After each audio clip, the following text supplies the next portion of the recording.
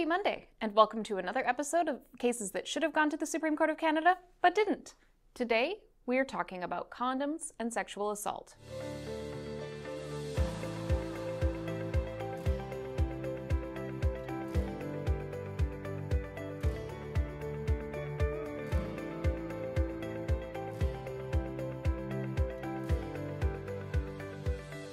Cases that should have gone to the Supreme Court of Canada, but didn't. Mr. Kirkpatrick was found guilty of a sexual assault after he had sex on 2 occasions with the complainant. The first occasion, the complainant insisted that she would only have sex with him if he wore a condom, which he did. On the second occasion, unbeknownst to the complainant, he did not use a condom.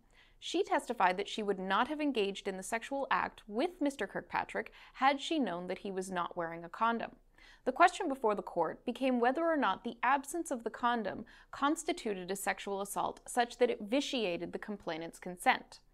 This case raises very important issues because the Supreme Court of Canada has previously issued a very confusing judgment on consent and sexual assault in a case called Hutchinson. And this case tried to reconcile some of the issues that were raised in that case.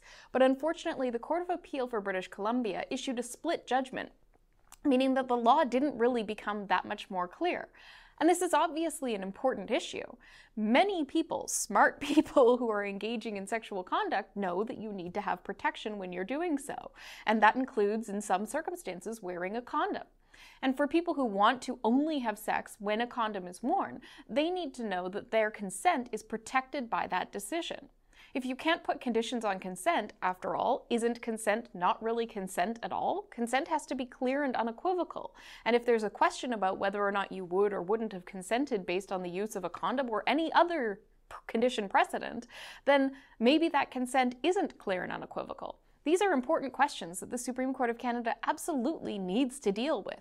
People who are engaged in sexual activity with one another are entitled to certainty about whether or not they are consenting and whether or not they are obtaining consent.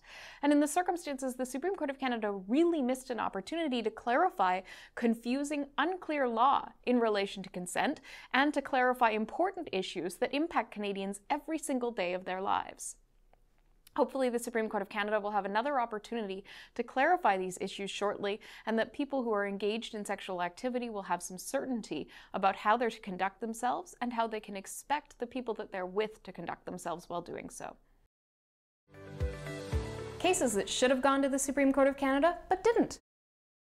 Thank you for tuning in to another episode of Cases That Should Have Gone to the Supreme Court of Canada, but didn't. I'm Kyla Lee at Acumen Law Corporation. Thank you to Brazen Bull Creative for putting together these videos. Please like, subscribe, and share with your friends.